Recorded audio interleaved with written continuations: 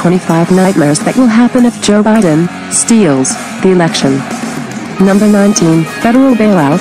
As left-wing cities and states are currently plunging into bankruptcy, President Trump is refusing to place the bailout burden on taxpayers.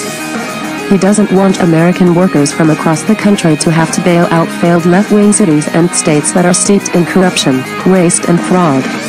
But a Biden-Harris presidency would open the floodgates of federal money, sending trillions of dollars to Democrat jurisdictions to fund their money-skimming operations.